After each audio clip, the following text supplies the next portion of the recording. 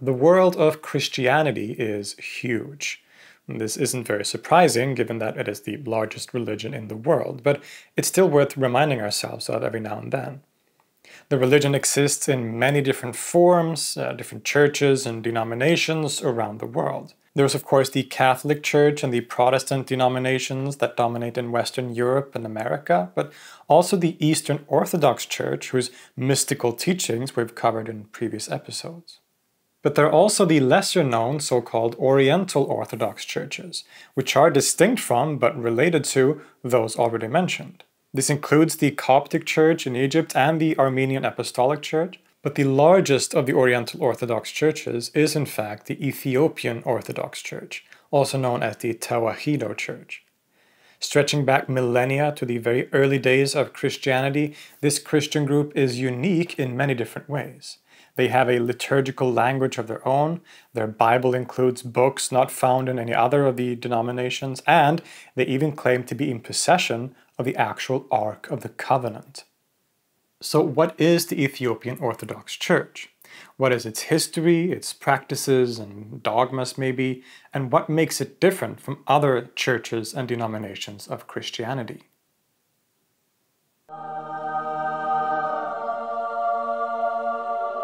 Ethiopia is a land with a lot of history. Known by many names historically, including Kush and Abyssinia, it has been at the center of human culture and development in several significant ways. Some even consider this region to be the original homeland of the human race, not to mention that it is also the birthplace of coffee, which to many is even more significant. But in the more narrow field of religion, the same is true here too. Ethiopia is mentioned in ancient sources, from Egyptian inscriptions to Homer's epic poems, and indeed in the Bible.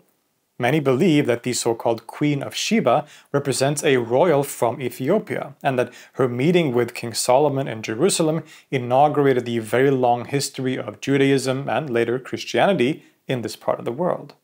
For much of that history, Ethiopia has been almost synonymous with the Church, which has, needless to say, played an enormous role in its history, culture, and identity. The story of the Church begins in the very earliest days of Christianity. There are stories that the apostles of Jesus traveled there and that there were general contact with the wider Roman region. At this time, what is today Ethiopia was part of what is known as the Kingdom of Aksum, a famous and powerful state that lasted for most of the first millennium AD. And it was really in the mid-4th century that Christianity entered the region properly, when the Aksumite king Ezama accepted the faith and made it the official religion of the kingdom. This spread of Christianity was also strengthened by an increasing number of missionaries, monks, and other teachers and saints coming to the region and settling there. One of the most significant of these was Frumentius, also known endearingly as Abba Salama, Father of Peace, and Kasate Berhan, the Bringer of Light. Originally from Tyre in modern-day Lebanon, Frumentius was sold as a slave to Ethiopia, where he was eventually freed and then began teaching Christianity. Realizing that the region was ripe for the faith, he eventually traveled to Alexandria in Egypt, studied with Athanasius, and asked for a bishop to be appointed to Ethiopia in order to properly make it part of the wider church. Instead, Athanasius appointed Frumentius himself to bishop and sent him back to Ethiopia, where he became the first patriarch or head of the Ethiopian church, referred to locally as the Abuna, literally meaning our father. This started a long-standing relationship that is at the core of not only the Ethiopian Orthodox Church, but the kingdom as a whole. The double authority of the king and Abuna, the former being the secular leader and the latter, of course, the religious, but always in an essential and important relationship. Indeed, both the king and Abuna, for most of history, trace their authority back into the sacred past. In terms of the Abuna, this is obvious, as they see themselves as representing an apostolic religious authority going back to the apostles of Christ. But for the king, his authority stretches back even further, even to the core stories of the Old Testament. This sacred history is most famously and significantly captured in the Kebra Nagast, the Glory of Kings, a kind of national epic of Ethiopia that tells the story of the country's direct connection and interaction with the biblical kings and prophets. There is disagreement about when this epic was actually written, or at least compiled, with scholars today arguing for a dating in the Middle Ages in the 13th century. But certainly the stories contained therein might go back to oral traditions from long before. The Kebra Nagast tells the famous story of the Queen of Sheba, an Ethiopian royal who goes to visit King Solomon in Jerusalem. In this version, the two actually have a son, Menelik, who later returns to Jerusalem as an adult, announces himself to his father, and eventually makes his way back to Ethiopia with the very Ark of the Covenant, the sacred ark that houses the tablets containing the Ten Commandments. Menelik then becomes the first king of Ethiopia, inaugurating the so-called Solomonic dynasty that basically all kings for most of history up until very recently claim to be a part of. The stories told in the Kebra Nagast thus have several important functions. It gives authority to the kings of Ethiopia by connecting them directly with King Solomon. It also explains how the Ark of the Covenant came to be in the possession of the Ethiopian Church, a topic that we will return to. And it also explains the entrance of Judaism into Ethiopia, a fact that is also very important for this wider story. Indeed, Judaism seems to have been present in the kingdom for a long time, and given the fact that the Ethiopians are a Semitic people in terms of language, both in terms of the liturgical language Ge'ez and the majority spoken language called Amharic, this all connects Ethiopia to the wider Semitic biblical stories and lineages in several ways, which becomes very important for their national identity and for the church itself. So the king and the Abuna, the patriarch, are at the top of the hierarchy from this time and for most of history. And the story about Frumentius going to Egypt to be appointed bishop is also the beginning of a long tradition. Indeed, from this time forward, all Abunas in Ethiopia were appointed and sent from the church in Egypt, which eventually became the Coptic Church. This is a practice that continued from this time all the way until the 20th century. In fact, the relationship between the Coptic Church and the Ethiopian has been so strong and essential that the latter has sometimes been seen as simply an extension of, or as a diocese of the Church in Egypt. And this also, of course, comes with certain doctrinal factors. So, what are the characteristic teachings that set the Ethiopian Church apart?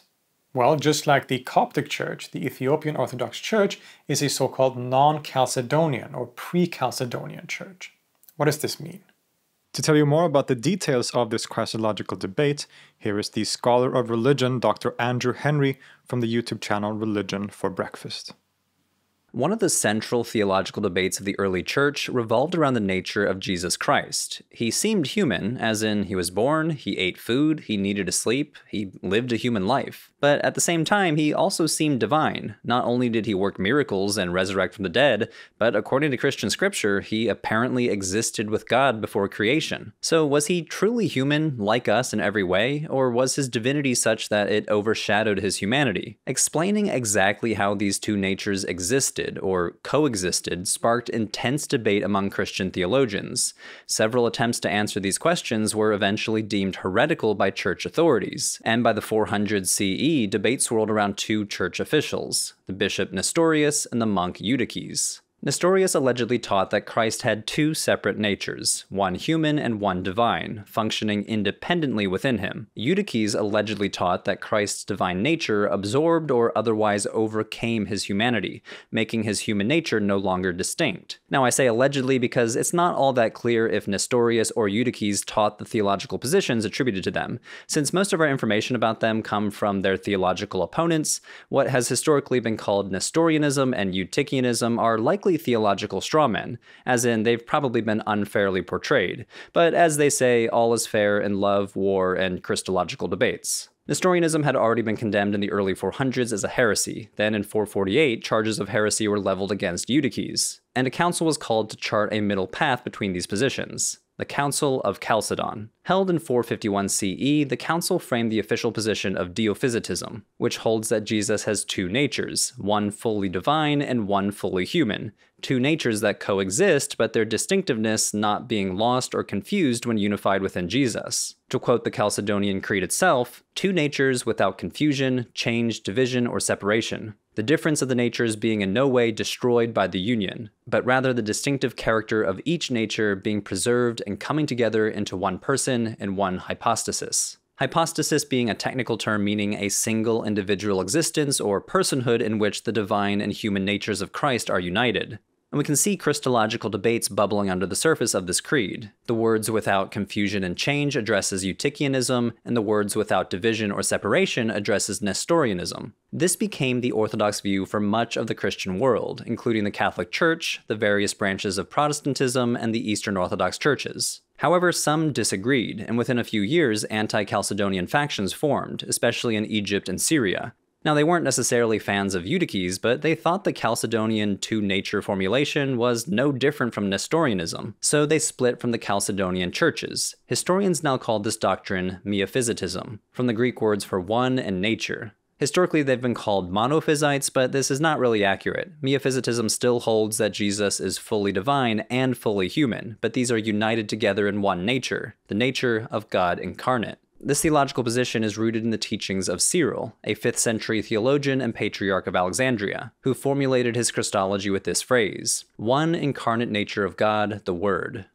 This emphasizes the inseparable unity of Christ's humanity and divinity. When you say God the Word, you emphasize the divinity of Christ, and when you say incarnate, you emphasize the humanity of Christ. Today, this non-Chalcedonian theology is held by the Oriental Orthodox churches, which includes the Syriac Orthodox Church, the Armenian Apostolic Church, the Ethiopian Orthodox Tewahedo Church, and of course, the Coptic Orthodox Church. Back to you, Philip.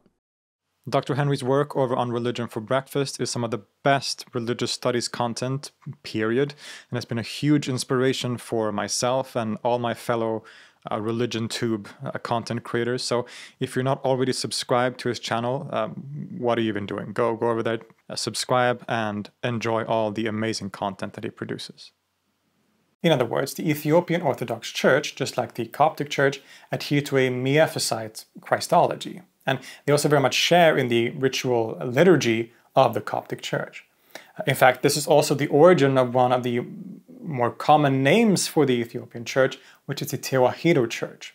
This is a term in Ge'ez, or a Semitic term, that means to unify, or to sort of something becomes one, right? You can hear this, if you're familiar with Semitic languages, you can hear that this is similar, for example, to the Arabic tawhid, which is often used to mean monotheism, right? Something that is one, right? So this is the meaning of this name, Tewahedo Church. It refers to this doctrine of the one nature of Christ. With all that said, even though the Tewahedo Church is part of the wider category of Oriental Orthodox or pre-Chalcedonian, it very much has a very unique character that sets it apart from the other forms of Christianity around the world.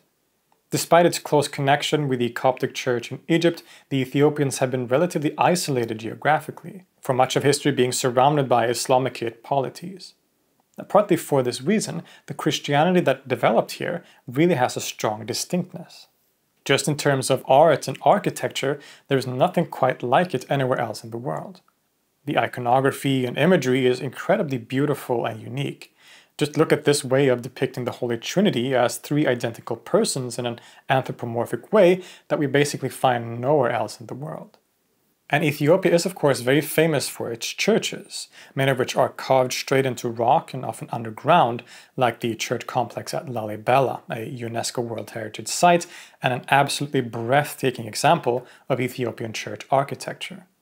This church complex is named after the king who is attributed with having built it, King Lalibela, in the 13th century. The story goes that he had a dream where he saw the churches and then built them to fit the dream. The 11 churches of the complex are carved entirely and directly out of the rock and below ground level, giving them a very unique and profound look.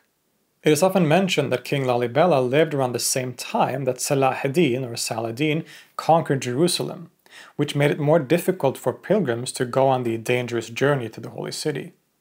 Instead, Lalibela may have functioned as a new local pilgrimage site and a kind of New Jerusalem.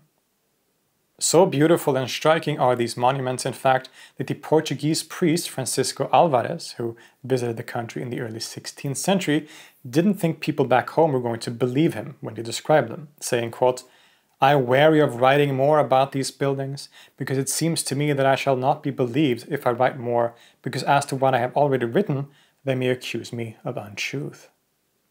Another aspect of the Ethiopian Church that is very famous and often over-sensationalized is their biblical canon.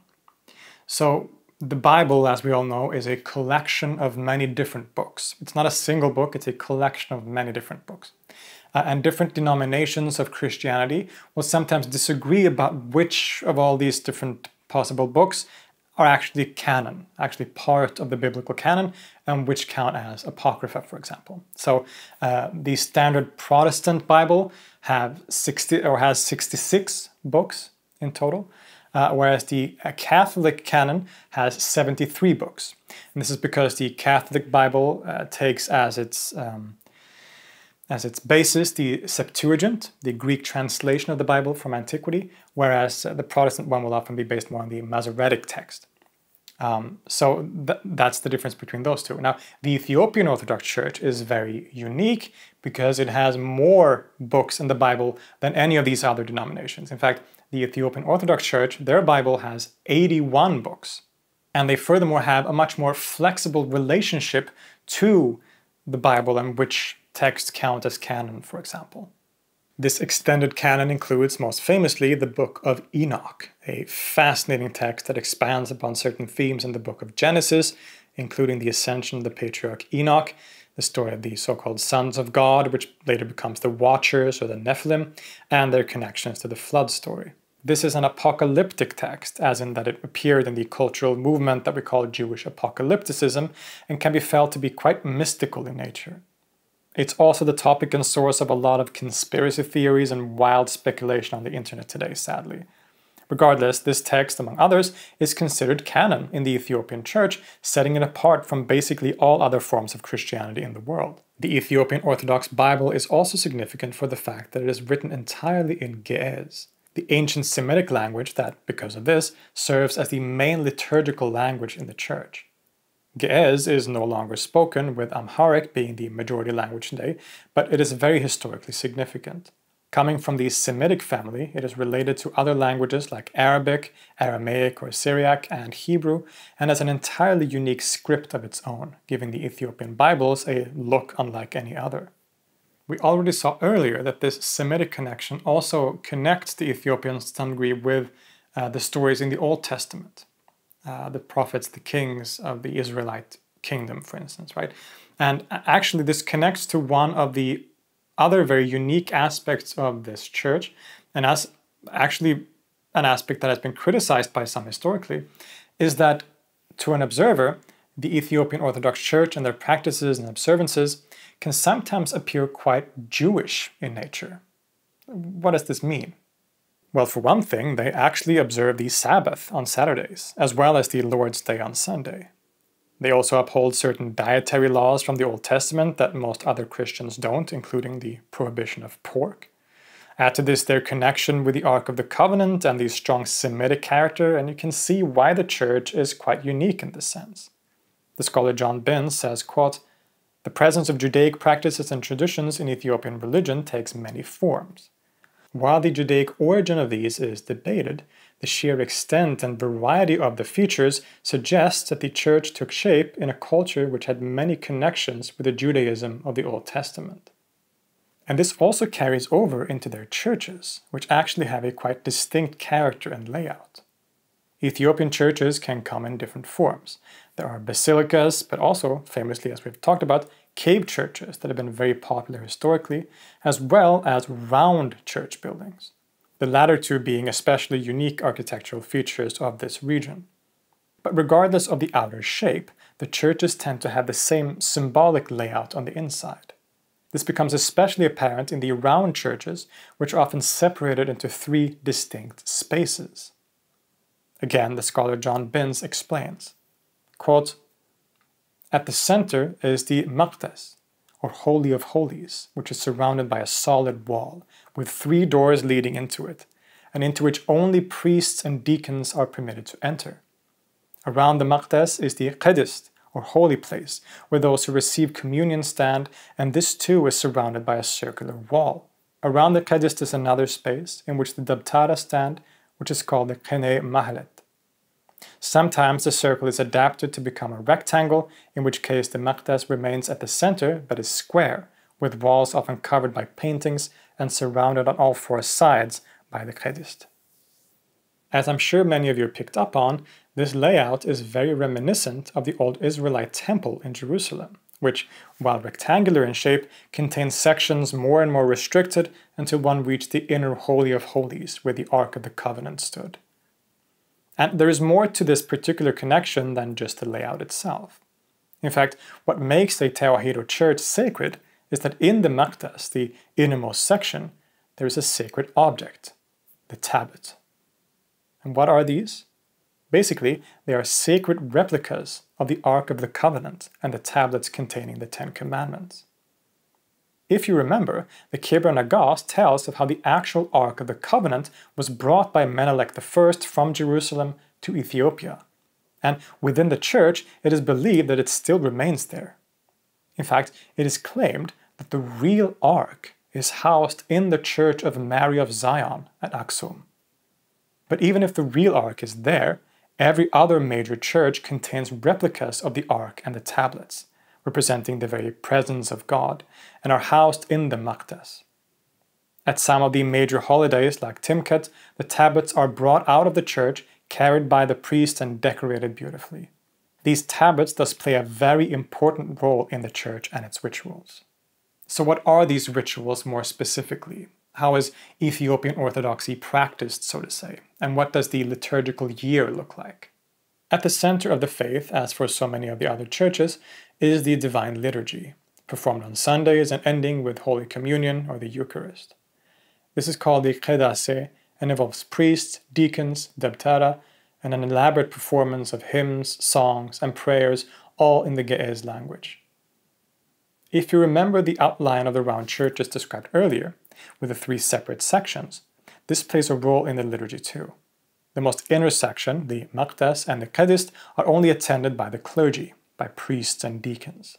Meanwhile, the outer part, the qene mahalet, is the responsibility of the dabtara, and where also lay people can go. At the end of the liturgy, the people are given Holy Communion, where the blood and body of Christ are symbolically consumed through bread and wine. The calendar year also has some significant holidays and celebrations. They do celebrate common holidays like Christmas and Easter, but in the case of Christmas, this is not done on December 25th, but rather on January 7th. Two of the most popular and regionally unique holidays for the church are Meskel and Timkat. Meskel celebrates the discovery of the true cross by St. Helena of Constantinople and involves great festivities and the lighting of a bonfire. Timkat is probably the most popular holiday in the Ethiopian Orthodox Church. The word Timkat means Epiphany, and it is a holiday celebrating the Epiphany or appearance of the Holy Spirit in the form of a dove during the baptism of Jesus Christ in the Jordan River. During this festival, the tablets, so if you remember the replicas of the tablets of the Ark of the Covenant, are taken out of the churches, wrapped in ornate cloths and carried on the head by priests in a procession in which a huge amount of people will participate. They will then be taken to a nearby river where the water will be blessed. After this, people will often immerse themselves in or sprinkle themselves with the water from the river as a kind of reaffirmation of their baptism. It's a massive community event and very important for the church and for society. Also, the Tewahedo calendar year also has an unusual amount of fast days. Often leading up to a great festival, one is supposed to fast by abstaining from meat, animal products, and sexual activity. In total, there are 250 fast days in a year, and 180 of these are obligatory for lay people. In all these rituals and practices, there's a clear hierarchy of church officials with different functions. We have already mentioned some of them. At the top is, of course, the Abuna, the patriarch, which until recently was always an Egyptian from the Coptic Church. Then there are, of course, the priests, and below them are the deacons. This is the most basic and general outline, but there are many other functionaries too, from keepers of the tablets in churches and much else. But in Ethiopia, there is also something called the dabtara. These are individuals who are not officially part of the priesthood or clergy, but have still gone through the arduous studies into the traditions, poetry, and practices of the church. They are almost, in other words, like lay priests, as paradoxical as that may sound, and they serve a very important function in society. As we saw, they take part in the wider liturgy of the church, being in charge of singing hymns, but they can also serve as something like scholars who can help people in different ways. A debtara can be called upon to help with various things, including more esoteric and occult topics like exorcisms, or to create talismans and amulets to ward off evil spirits. The debtara are like walking priests who will travel around the country and helping people with different problems and also take part in church ceremonies and things like this. They are a very multifaceted aspect of the society that is basically unique to only this region, but are nonetheless very essential. On a personal level for the individual, the goals and aspirations are pretty standard for a general Christian outlook: to live according to the will of God and to follow Jesus Christ with hope of an eternal afterlife and bliss. Concepts like theosis, or divination, which is so common especially in the Eastern Orthodox Church, doesn't seem to be as emphasized, at least not on the surface. The language of uniting with God or of becoming divine is relatively unusual here, even though the theology of the Ge'ez liturgy and text are somewhat understudied. But in an essay from 2022, Calum Samuelson argues that we indeed find indications of theosis in the Ethiopian Church, albeit sometimes expressed in a different language than usual. Just listen to this Eucharistic anaphora of St. John, son of Thunder, quote, "As with the mixture of this wine with water, the one cannot be separated from the other. So let thy divinity be united with our humanity, and our humanity with your divinity. And let thy greatness be united with our humility, and our humility with thy greatness. Lord, accept this our offering from us, for a memorial of righteousness before thee." A lot of the evidence for these expressions of personal divinization or mystical experience comes, as it often does, from the monastic setting in particular. In fact, monasticism has played a very important role in the history of the Church. Ascetics living in the wilderness or in monasteries have often become saints and serve as key sources of reverence. Every month of the calendar year has days dedicated to certain saints of the Church, which one celebrates in different ways. The most historically important of these are probably the so-called 9 saints that arrived in Ethiopia in the 5th and 6th centuries and settled mostly in northern Ethiopia. They had come from various places around the Mediterranean, but quickly became very significant for the spread and popularity of Christianity in the region among the local people. Their way of living set a precedent for how a proper Christian life was led. The places where they settled often became holy places where people would come to pray, and monasteries were even set up on these locations after the fact. Significantly, some of these early monks and saints are even attributed as being the ones who translated the Bible and other texts into Ge'ez. In other words, the 9 saints and others like them are foundational for the Christianization of Ethiopia. Another aspect of the Tewahedo Church that any of you who know me at this point will know speaks to me especially is the great prominence and importance of music, not just in the wider culture, but in the very rituals of the church itself. Part of the training and education that people go through to become clergy, or debtara, includes a deep study of what is called zema, which are the hymns and songs associated with the church and the liturgy. And there are a lot of them. It is a very deep and ancient tradition that has many different styles, genres, and variations. It is mostly sung, again, in Ge'ez and is connected to the wider Semitic tradition of sacred music, but also with a character that is unmistakably Ethiopian. The whole tradition of Zema and Ethiopian liturgic/traditional music is often traced to a single historic individual, Yared. He was a composer from Aksum who lived in the 6th century and is said to have basically established the whole tradition of music that survives to this day. It really is a key part of the culture, as is the related fascinating tradition of Kene, often improvised poetry that carries several different levels of meaning. This layering of meaning is referred to as semena warq, wax and gold. The outer layer of wax often hides the gold within. As we can see, the Ethiopian Orthodox Church has existed and been an important factor in the region since ancient times, but this doesn't mean that it has been unchallenged. In the early modern period, Jesuit priests made their way into the country and did missionary work, and also wrote some of the most important outside depictions of the country. Eventually, Protestant missionaries also started preaching in Ethiopia and were allowed to do so in certain regions. As such, Protestant forms of Christianity have actually become quite popular in Ethiopia since the 19th century, making up a significant amount of the population. Some statistics have shown that there might be upwards of 20% of the population that adhere to evangelical Protestant churches. Add to that the sizable Muslim population that has existed there since basically the time of the Prophet Muhammad, and who, according to some estimates, make up another 30% of the population, and we can see that Ethiopia is a very religiously diverse country, even though the official church dominates symbolically, at least in some ways. The 20th century was, of course, as most of us know, a rather eventful period for Ethiopia. The reign of Haile Selassie dominated a large chunk of it before he was deposed in 1974. And this in fact marked a very significant historical turn. Haile Selassie was, in fact, the last king or emperor in that long line of Solomonic kings that claimed to go back to the Old Testament times and to Menelik I. With him, thus ended the long tradition of church-state relationship that had been started in the Aksumite kingdom. Haile Selassie is also significant in a religious sense, of course, since he himself became the very center for an entirely new religious movement, Rastafarianism, which actually see him as a kind of messiah and even as God incarnate. A topic that is, of course, worthy of an entire episode of its own. Furthermore, it was in 1959 that the Ethiopian Orthodox Church officially became independent of the Coptic Church in Egypt.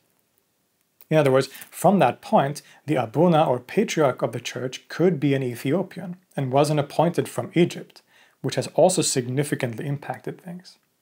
So, in more ways than one then, the 20th century was a huge moment for the history of the church and the country of Ethiopia in general, where traditions and institutions that are centuries and even millennia old went through profound changes in the span of just a few decades. Today, the situation is thus quite complicated. The Ethiopian Orthodox Tewahedo Church is still a very important factor in Ethiopian and Eritrean society, although the latter has developed a kind of church of its own. Both in the native country, but also in diaspora communities around the world, the organization of the church is an important identity marker for Ethiopians. It represents the ancient traditions, their connection to sacred history, as well as the social fabric of the people itself.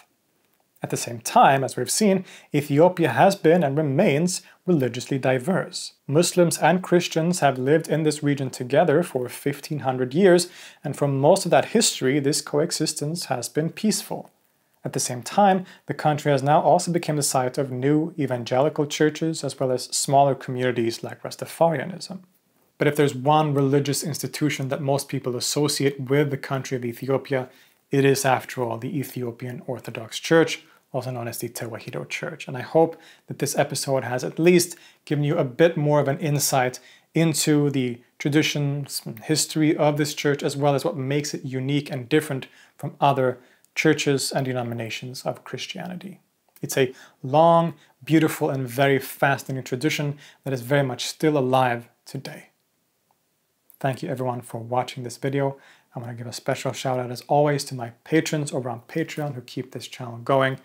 None of this will be possible without you, and I really encourage anyone else who has the ability to do so, if you want to support me on Patreon and my work here of giving you free educational content on religion, philosophy, history, and all these topics that we cover here.